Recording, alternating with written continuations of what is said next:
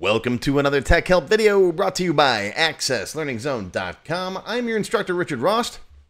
Got one for the developer students today, and today I'm going to label it extra nerdy. This is for the advanced nerdy developers. I'm going to show you how to look up records faster than DLookup. DLookup is great. I love DLookup. I use it all the time, but it's not the fastest function. And if you're using it in a loop or you use it constantly, like when records load in your OnCurrent event, it can be slow. So today, I'm going to show you how to use a technique faster than DLookup to look up values. In yesterday's video, I showed you about the timer function and how you can use it to figure out what parts of your code are causing slowdowns. Like me, if you've got a long OnCurrent event in a particular form, or lots of code in a button, for example, you can put timer statements in there so you can see which lines of code are taking the longest, right? This one's 4 seconds, this one's 2 seconds, and so on. Then we can optimize those. And today we're going to start optimizing stuff. Also, in one of my previous videos, this guy, I talked about a very important tip. If all you care about is whether a record exists or not, don't use DCount. People make this mistake all the time. I make this mistake. Well, I used to make this mistake all the time before I knew about this. Checking a DCount is much slower than using DLookup. The problem is DCount is going to actually run down all of the records, and this will be very slow, especially with large tables. So if you just want to know whether something exists or not, use DLookup instead. Right? I used to do it all the time. I'm like, do I have any emails from this customer? So I would decount it and look for a 0. Right? But it's got to go out and count all of the emails first just to tell me whether or not they have any emails in the system. So if you just want to know if something exists, use DLookup instead. Try to pull a single field, any field. I like to pull the IDs, right? And check if the result is null or not with an NZ. And if it returns anything, then a record exists. That's it. You're done. Way faster. In some cases, it can be twice as fast or more. So watch that other video if you want to learn about that. Now, if you've been watching my videos for any length of time, you know I love DLookup. I use it everywhere, along with DCount, DMax, DMin, all the D functions. There's nothing wrong with them. They're great tools, and I will continue to use them and teach them.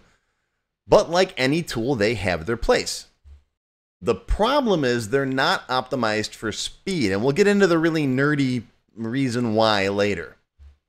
Now, the D functions, they're convenient, they're easy to use, and they work fine in most situations, but they're not exactly fast, especially when you call them over and over again in something like an OnCurrent event, which runs every time a record loads.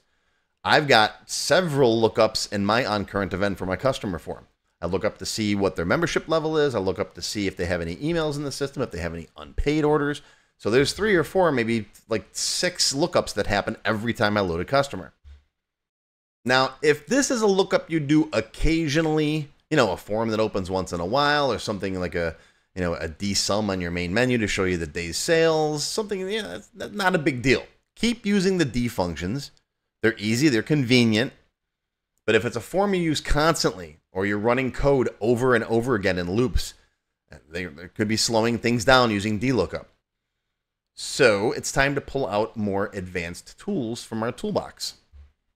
Right? You got forms you use constantly throughout the day, codes that runs every record change, like an OnCurrent event, performance-sensitive ideas, loops that you've got, that kind of stuff.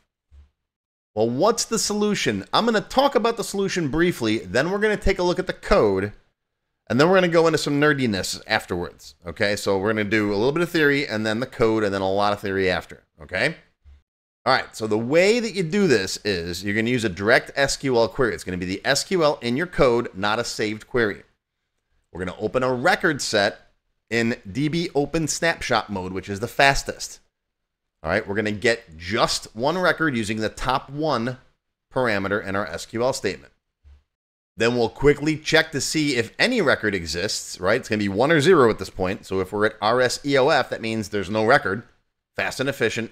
It'll exit out, or we'll get the value, right? We're only pulling one record out of the table. Now, I've had this cut my execution time in half. I had a form that was opening, it took 8 seconds to open, and then it dropped it down to 4, which doesn't seem like much, but 4 seconds every time you open up a form, and if you open that form up 100 times a day, you do the math. That's like a lot of seconds or something. Now, we're going to get to the code in a minute, but don't panic. You don't have to rebuild your entire database and purge DLookups from the entire thing. But when you're optimizing performance critical parts of your application, this is a technique worth knowing. Right? It's another tool for your box of tools, otherwise known as your toolbox. Right? Okay. So this is for advanced developers. Use it when you need it. You don't have to put it everywhere. Although I've started now that I've put this in my database, every time I go to use a DLookup, I just use my DLookup function instead. So it's a lot faster. Every millisecond counts when you scale. So if you start adding users, adding lots of records, things start to slow down. Well, let's talk about some prerequisites. Obviously, this is advanced VBA in this one. So if you're not there yet, this is a good place to start. Watch my intro to VBA. It's about 20 minutes long. It'll teach you what you need to know to get started with VBA. And then there's a bunch of other videos you can watch to kind of get up to speed. You should know what variables are, how to declare them, how to use them, how to take them to dinner. Of course, you should be well familiar with DLookup, DCount, DMax, DMin, DSum, all of the D functions. And of course, NZ is like DLookup's little cousin, right? You're always going to use NZ to wrap it, checking for nulls. You should know how to use if, then, else blocks, of course. We're going to use my StatusBox function to display status on the main menu. It's easier than using MessageBox. I don't like the immediate window, so I built this little guy. Go watch this video. Here's the big one. You should definitely know record sets. The key to doing this properly is to use a record set. If you don't know what a record set is, go watch this first, definitely. And you should know some basic SQL. You don't need to know all the advanced stuff. Just some basic select statements will get you by. Now, all of these are free videos. They're on my YouTube channel. They're on my website. Go watch all of them if you're not sure about any of this stuff, and then come on back.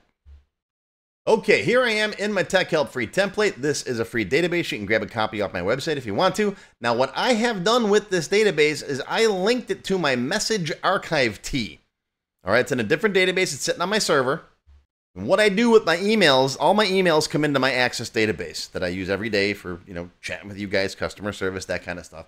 And I've got all of the emails ever sent to my customer service form on my website and by regular email going back to 2003.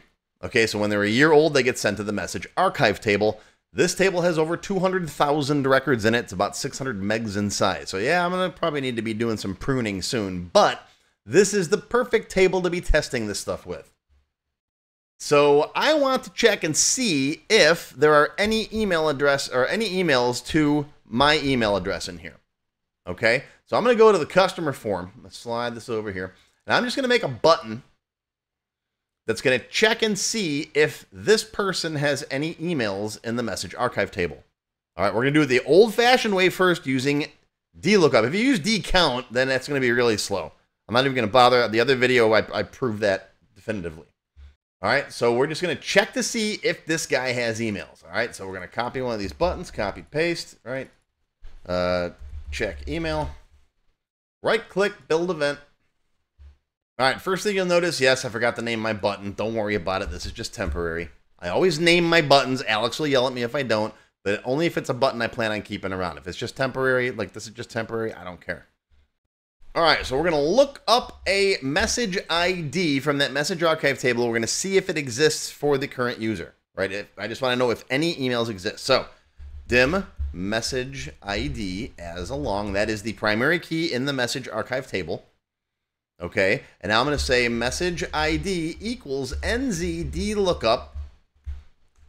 I'm looking up a message ID from the message archive table where, now the email address in that table is sender email equals, and I'm looking for the email address of the current customer. So it's a string, so it's going to be right? And email is the field on the form. And right? And if you don't know what double quotes are, go watch this video. Essentially, that's a string value, so you got to put it inside of quotes. 2 double quotes becomes a single double quote. Okay. And, oh, we forgot our NZ, so comma 0. All right. So this says, look up this email address in this table, right, and return the message ID. And just find one. That's what DLookup says. I just care about the first one. Well, you can't necessarily guarantee it's the first one, but you're going to get a record. It's usually the first one. Okay? And if it doesn't find one, it'll return a null, which NZ converts to a 0. Now, if message ID equals 0, then status, no emails found. Else, status, emails were found. And if. Okay? All right. Save it. Debug compile once in a while. Let's come up. Yeah. Close it. And let's check for email. All right. Emails were found. It ran relatively quickly. Okay, let's try somebody else I don't think's in there. I don't think there's a Jim Kirk in there. Let's click. No emails found. That's probably about right. Okay, now let's see how long this takes. Let's use the trick from last time, right? So we're going to dim, we'll just call it a T as a double. All right, up here I'm going to say T equals timer. And then down here on the end, I'm going to say status time elapsed. And that's going to be equals timer minus T and seconds. All right, let's see how many seconds that took. Ready, go. Okay, it took 0.25 seconds. Now again, this is just a single lookup, and what we're going for here is if you got like lots of lookups in a form, you know, you got a really complicated code. This is just a simple example, but you get where I'm coming from, right? Okay. So now we know how to do this lookup and how to do it the old-fashioned way. Next, we're going to see how to do it the new fast optimized way. And we'll see how to do that in tomorrow's video. So tune in tomorrow, same bat time, same bat channel. Members, you can watch it right now because I'm going to keep recording. But that's going to do it for your Tech Help video for today. Hope you learned something. Live long and prosper, my friends. I'll see you tomorrow for part 2. If you enjoyed this video, hit that thumbs up button right now and give me a like. Also, be sure to subscribe to my channel, which is completely free. And make sure you click that bell icon and select all to receive notifications whenever I post a new video. Do you need help with your Microsoft Access project? Whether you need a tutor, a consultant, or a developer to build something for you, check out my Access Developer Network. It's a directory I put together personally of Access experts who can help with your project. Visit my website to learn more. Any links or other resources that I mentioned in the video can be found in the description text below the video. Just click on that show more link right there. YouTube's pretty good about hiding that, but it's there. Just look for it. Now, if you have not yet tried my free Access Level 1 course, check it out now. It covers all the basics of Microsoft Access, including building forms, queries, reports, tables, all that stuff. It's over 4 hours long. You can find it on my website or my YouTube channel. I'll include a link below you can click on. And did I mention it's completely free? And if you like Level 1, Level 2 is just $1. That's it. And it's free for members of my YouTube channel at any level. Speaking of memberships, if you're interested in joining my channel, you get all kinds of awesome perks. Silver members get access to all of my extended cut Tech Help videos, and there's hundreds of them by now. They also get one free beginner class each month, and yes, those are from my full courses. Gold members get the previous perks plus access to download all of the sample databases that I build in my Tech Help videos. Plus you get access to my code vault where I keep tons of different functions and all kinds of source code that I use. And gold members get one free expert class every month after completing the beginner series. Platinum members get all of the previous perks, plus they get all of my beginner courses, all of them from every subject, and you get one free advanced or developer class every month after finishing the expert series. And you can become a diamond sponsor and have your name listed on the sponsor page on my website. So that's it.